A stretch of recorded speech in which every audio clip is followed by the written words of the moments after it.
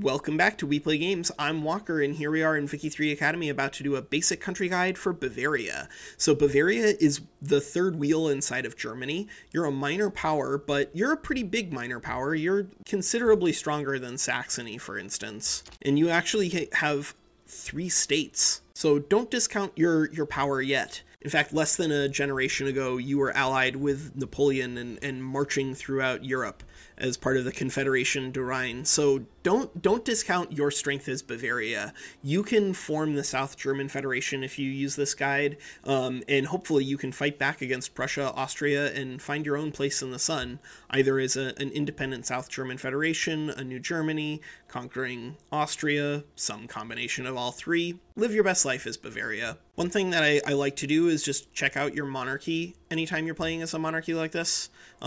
See what your monarch is like. Your monarch here is really bad. Your monarch is a romantic landowner, plus 25% political strength of aristocrats is terrible, and we have a royalist petite bourgeoisie, so your monarchy needs to go. There are a couple of ways you can accomplish that as Bavaria. One easy way to accomplish it is to re-roll your Catholic Church into a theocrat, reform the government, bring them in, and then just do random chance rolls on theocracy. You can't do that with a moderate Catholic Church, but you can get theocrats with relative ease if you want one.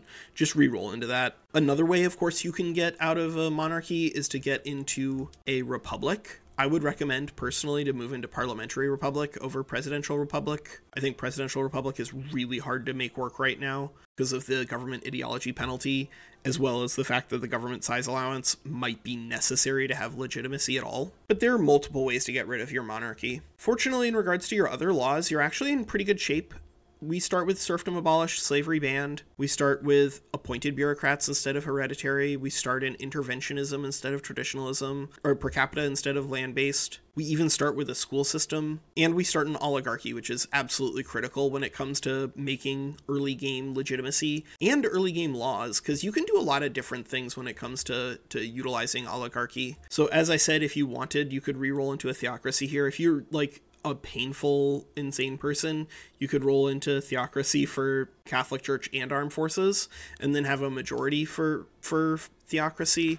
But you can do a lot of different things when it comes to utilizing weird governments together. Like, for instance, you can put the intelligentsia together with the landowners. You could even bring the armed forces in to serve alongside the intelligentsia, and then you could have a pretty big government support for moving into parliamentary republic on turn 0. So be aware that oligarchy affords you some really interesting tools when it comes to building a government that you don't have access to normally when you're in autocracy. Outside of aiming to remove your monarchy, I think you should also be aiming to make use of corn laws, but unfortunately, because you're part of the Prussian market, you can't actually set your own export priority on grain. And so in regards to whatever laws you're working on at the beginning of the game, there's really actually not a lot. I think one of the things that you can try to do is to move down to freedom of conscience. I think moving into freedom of conscience, especially if you're going to remain part of the Prussian market, is very powerful because it means that all of the other German pops inside of the German market can move to you even if you remain in migration controls, because getting into no migration controls requires a stronger industrialist. Moving into freedom of conscience literally only requires that you move the intelligentsia into power here. In regards to your budget, you do have an enormous pool of authority. I'm going to recommend that if you are going the intelligentsia freedom of conscience route, that you go ahead and bolster your intelligentsia. And in this case, because we're going to try to utilize the armed forces being a Republican movement, a Republican ideology leader right now, we're going to bolster them as well.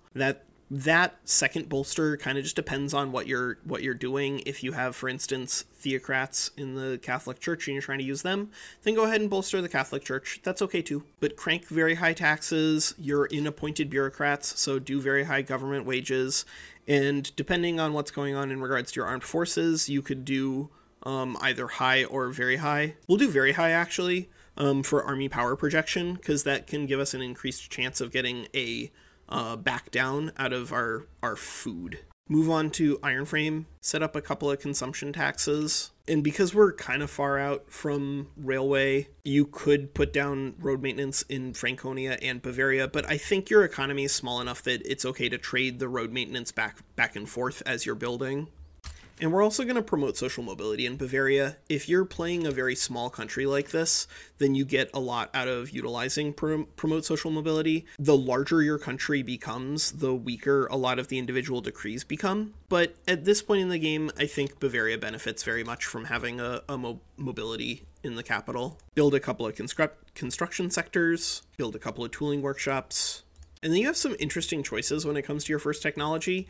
I think depending on what sort of RNG you can get out of your Prussia AI behavior, then it can make sense to just literally rush nationalism, because you can potentially get the Prussian AI to help you gobble up the other members of South Germany, at which point you wouldn't even need central banking anymore. If you can just annex these guys using Prussia, then nationalism as a first technology makes a lot of sense. But if you're not going to go in that direction, then I'm going to recommend either Atmo or mechanical into railways, because that's just such a strong setup in terms of economic development.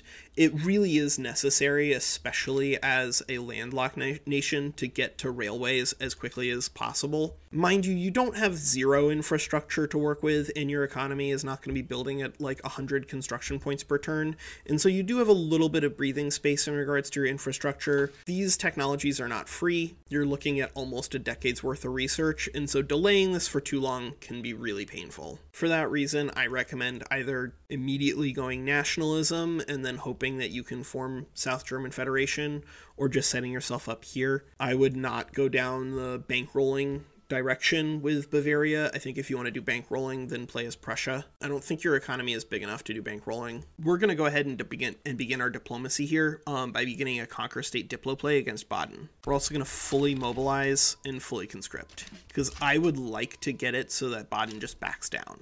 So at the moment, Prussia is leaning Bavaria, so there's a reasonable chance that Prussia is going to jump in on our side, and then Baden will back down. Prussia sided with Bavaria. Baden, are you gonna make Prussia fight you? Why don't you just go ahead and back down? Why don't you just go ahead and back down? The tricky one is going to be how do we convince Prussia to help us fight against Württemberg? Yep, Baden back down. Excellent. And now we can incorporate Baden. And now we can decide whether or not it's going to be worth it for us to try to absorb Württemberg.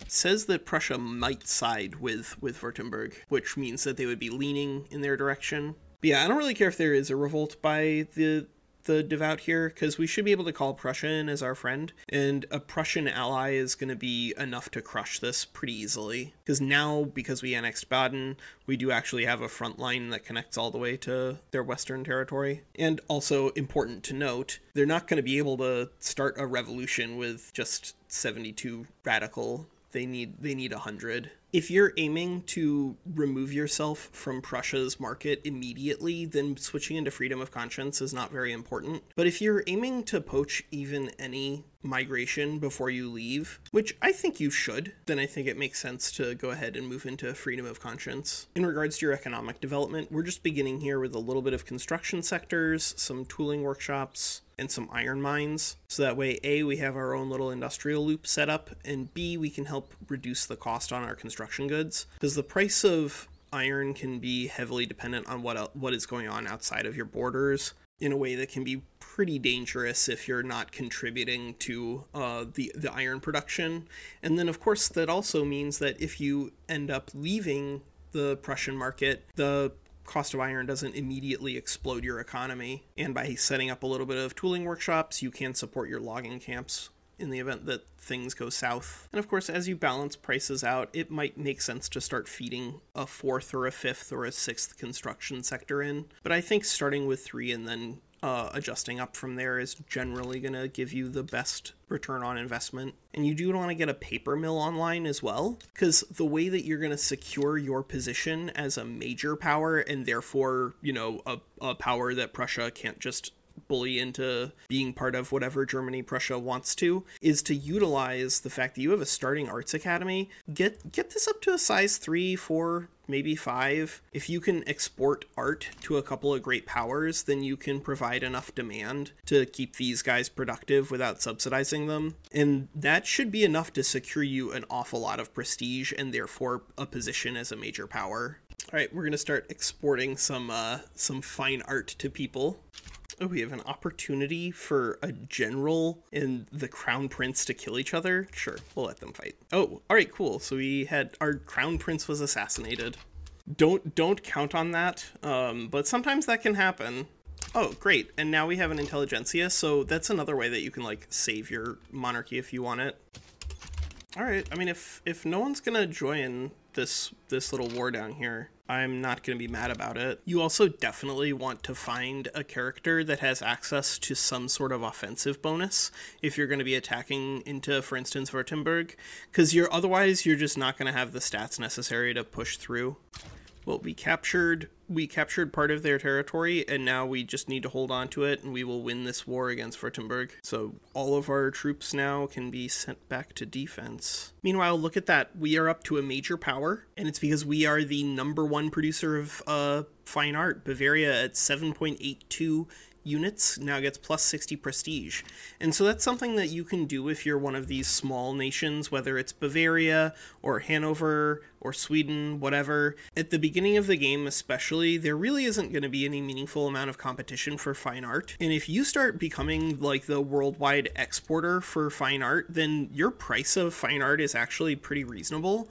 Like, we aren't subsidizing these guys. They're making money, and we're adding a 5th level right here, and I feel pretty good about that. Heck, I'll add a 6th. So yeah, if you can, whenever you're fighting in Württemberg, one thing that I found that works pretty well is if you can bait them into attacking you, then that can be really, really useful, because the stats are just going to be lopsided for defense in this unit setup here, because most people are going to be fighting with line infantry and mobile artillery against each other, which does have a pretty significant bonus to the defender. Yeah, so our units are just going to get more and more experience defending. All right, there we go. So now the only thing standing between you and being the South German Federation from this point would be annexing Alsace-Lorraine from France, or annexing Hohenzollern from Prussia. If we were to attack France, we would reliably be able to find a Prussian ally. But I think that's up to you and how you want to play it out whenever you are playing as Bavaria here. I think it's pretty easy to see that there are ways for you to expand as Bavaria. There are some serious limits, right? In order to become the South German Federation, you do need to either take Hohenzollern from Prussia, or you need to take Alsace-Lorraine from France.